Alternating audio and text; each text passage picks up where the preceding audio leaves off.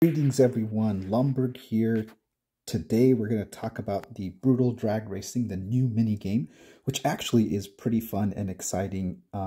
In this video I will share some of the tips, avoid some of the common mistakes, basically what I've gleaned from doing some research on this and playing around with it over the last 2 days. This is the second day of the event. The very first tip is, read the rules on the top right corner in the question mark. They're actually pretty well described. So you can see here, the key thing to remember is to join a team and then practice in the first 3 days so you get the hang of it.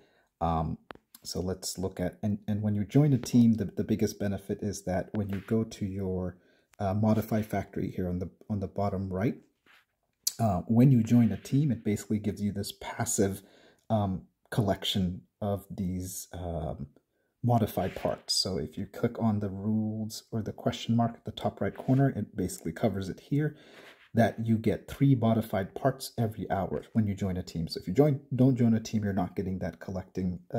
So here you can see that the next part is going to be available in 16 minutes. So basically every 20 minutes you're getting a part. The good thing is you don't have to come back and click it every 20 minutes. It accumulates until you come and click it. Okay, so second thing is I'm going to cover some of the easy things and some of the basics, and then I'm going to cover some of the ways to maximize your spend. If you similar to other events, this of course is linked to getting the skin for the female Titan, and there's some diligence and courage quests. So in those diligence and courage quests, the first thing to remember is you can do these quests any of the day. You don't have to do it in the day that it happens. Second thing is, you'll notice that this was pretty disappointing quest because, if you had already used these items, nobody really saved these, especially because this event happened after bounty quests. So people were saving it and then they used up everything. And if you're like me, that was your time to catch up your account and then start saving again for the next bounty quest. Well, this is really making it to where you'll always have to keep something saved on hand because some of these quests are almost impossible to do if you weren't saving, especially the modify, use the evolution shards. So here I can do a couple of the quests, so I'll just cover some of them, and so then we'll get started. So one of the easiest quests is to use 25k mutant meat. So that's about 50 of these boxes. So we're at 106. We're gonna end at 56. That should give us enough for all 3 quests. So I'm using here at the bottom left, and I'm gonna stop at 56. Just some easy math. And then one more quest is to actually use some talent points. It's only 20 that you have to use. This is a good skill. This is on a farm, so I'm gonna use 8 there and 12 there. So perfect math. That upgrade that skill to level 3. Now let's go and collect them. So 25k meat and 20 talent points. All right, so those are some good rewards. Let's see what else we can do. We can't do the stored energy jars. And what's frustrating is that you really can't use 10 or 20 or 35. The only way you can use it is 50. And once you use it, you really can't unuse it. Unlike talents, which I don't recommend doing this, but you could go to your talents and reset it to get some of these talents back. But I think the loss is 20%. So that's a pretty high loss and not worth these rewards for this event. Okay. One more quest. Day 2 was a little bit easier to do just because these were a little easier to maintain. So, okay, you can do elite recruit, which is not so easy, but, use officer XP. That's 20k officer XP. And these skill books, it's a little confusing, but all you have to do is to use 10 skill books. So let's go ahead and do that. Oops, let's find a hero. This is a farm, so we're going to level up this guy. Here, steel expert. We're going to use 10 skill books. Perfect. And we're going to increase XP. Oh, I have a lot of XP, so that was 20k XP, so that should be enough. 500k. Let's now collect all of those. Boom, boom, boom. So if you have those items, great. If you don't, you have until the next few days to collect them. And the last one was elite orders. I only have 9 set up here, but at least that'll give us something. Okay, so let's collect that last one. So this is basically what you can do in a free account.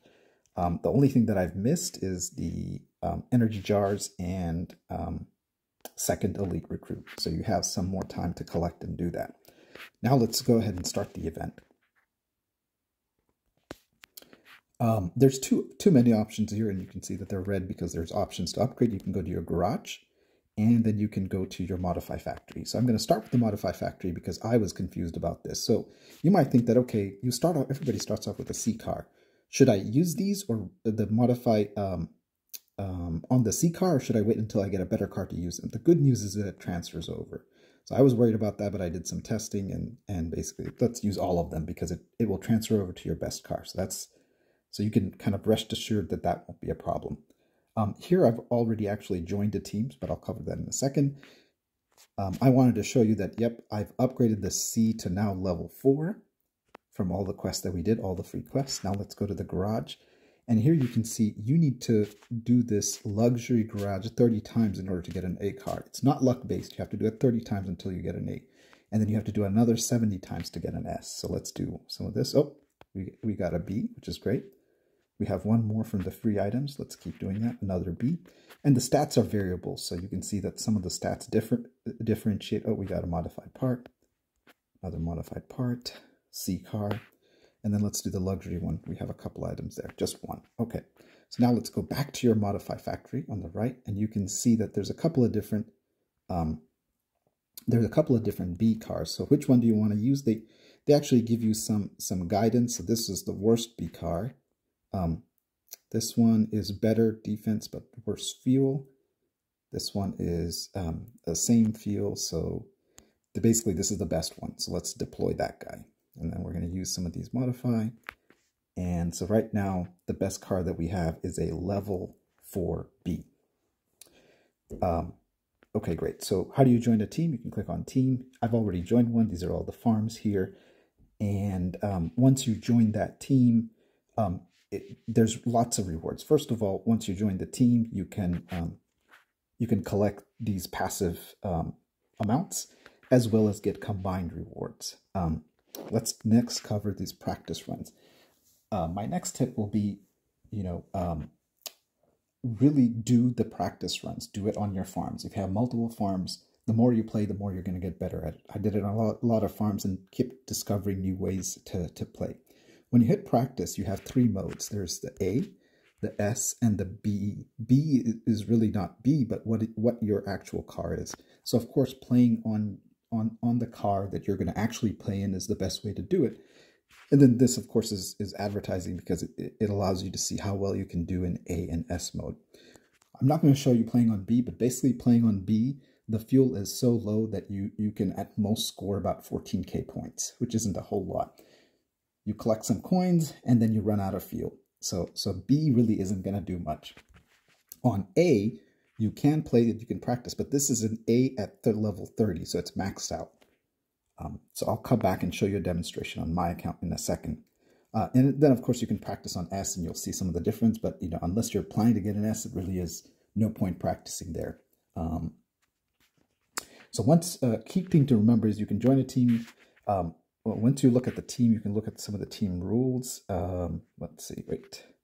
You can click here. You can exit and leave the team during this matching period or the practice phase. In the last 2 days of the event, which is day 4 and 5, your teams are set and you can't leave. Okay, so let's do a practice run, and I'll demonstrate an A run, a max A run, and this is some of the tips that I've shared from doing the practice. So let's start practicing. So first thing to remember is that you have this Nitrous button on the left. Go ahead and hit it, because there's a cooldown, there's a 100-second cooldown. So the key thing to doing a better score is really loud.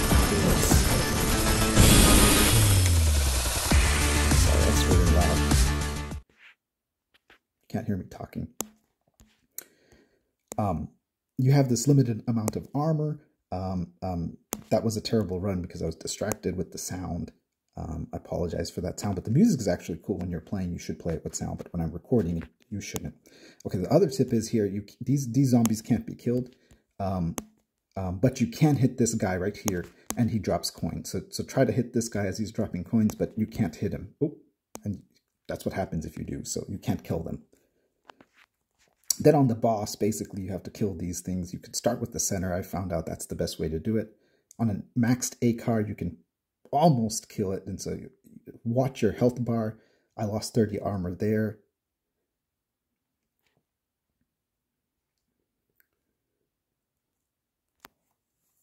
And then you can keep going. Now, again, keep focus on that nitrous. So the key thing to making a better score on a full A card is hitting that nitrous one more time. Almost there. You can kill these zombies that are stationary, but the ones that are coming rolling at you, you can't actually kill them, even with an S card. Okay, I have the feel. Excuse me. And now I've hit that nitrous that gives me, further distance, more importantly, and more coins. So here you can see the key thing is to reach that 70k. So, and you were able to reach the second boss on a max A card.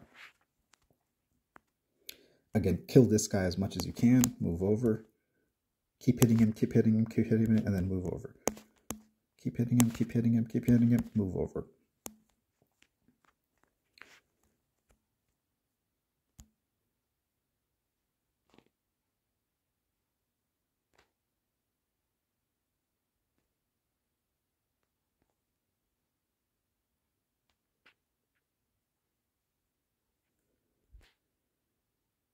So when I was playing this without Nitrous, I was scoring about 35k, and now with Nitrous on max A card, you can score 78.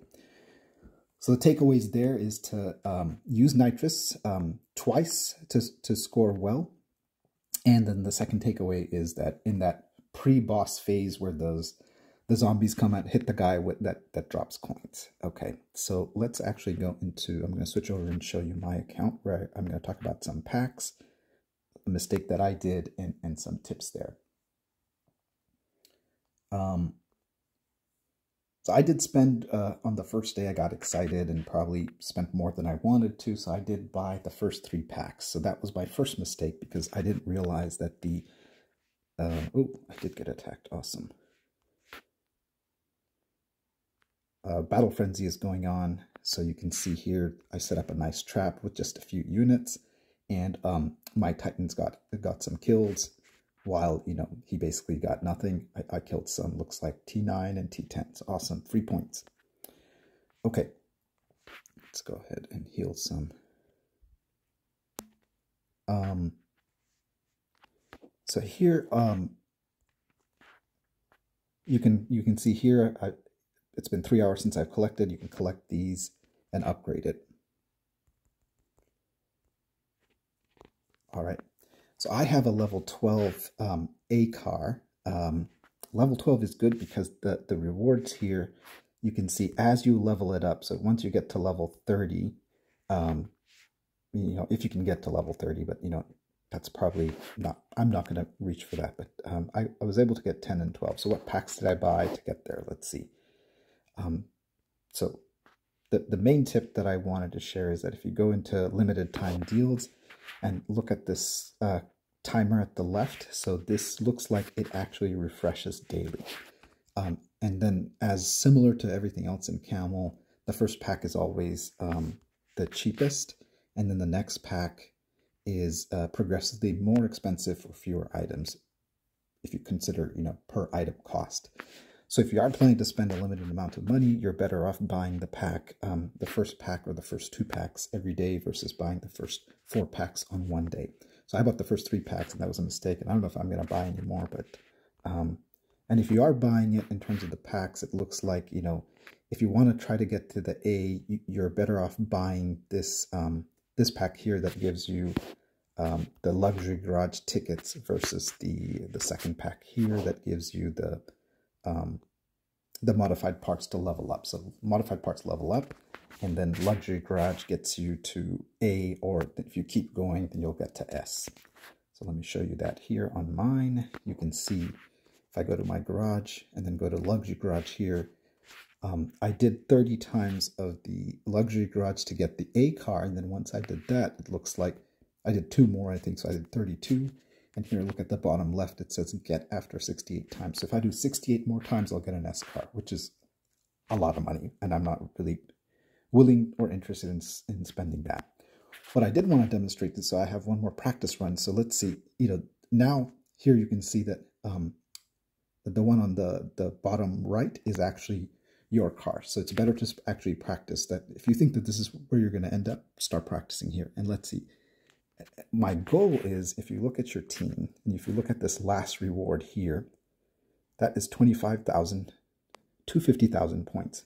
So if you divide that by 4, that's 62.5. So that means if everybody gets an A car and is able to reach that level, everybody needs to score about 62 to do it. So my goal is to say, can I try to get about 60 to 70K so that we can get that last reward. So let's actually practice and see if a level 12 A car can do that. All right. And I'm going to hit Nitrous at the beginning so that it gives me a chance to use it twice.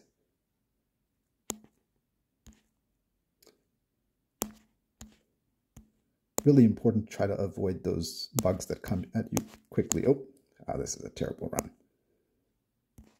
The sound actually does help, so playing without the sound, I'm not as good.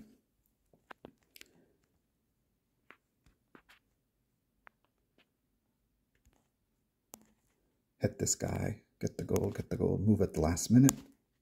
Keep hitting him, keep hitting him. You'll get used to the controls. It's like a slide.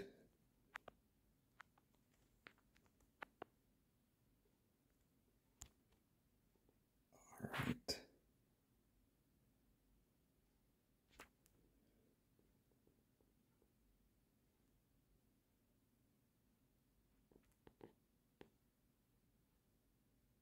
This is really a terrible run.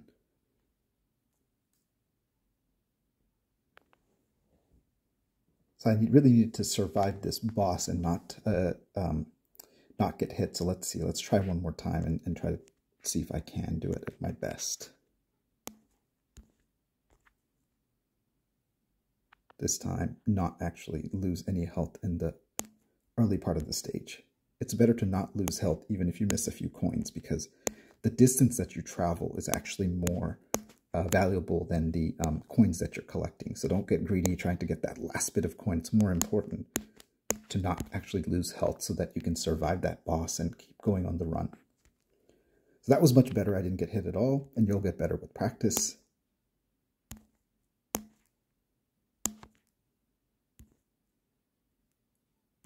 Don't risk, trying to get as much coin until the last minute.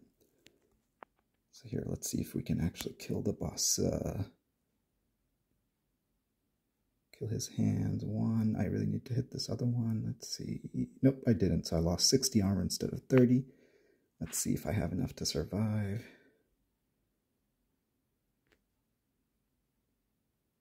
So yeah, because this time I didn't get hit, I have just enough to survive, so which is good. Now the key thing is to not actually die before I can use Nitrous. Am I gonna make it? Almost, almost, almost. Nope. So the key thing there is I did score 42, but I need to upgrade my car so that I can get to the point where I can use that Nitrous and survive 28 seconds to be able to do it. So I will continue to upgrade it. There's at least a couple more days of diligence quests, so that's the good news. So that's essentially it. That's my tips for this event. It actually is fun gameplay. I enjoyed it. I hope you guys did too.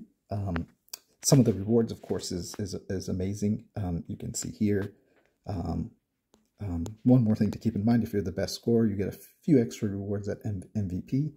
And then, at each level, as you upgrade it here, these are not bad. So I thought it was worth the spend that I did, and I'll continue to do some of the diligence quests and see if we can actually get my car to level 20 at least and get some of the Valkyrie fragments.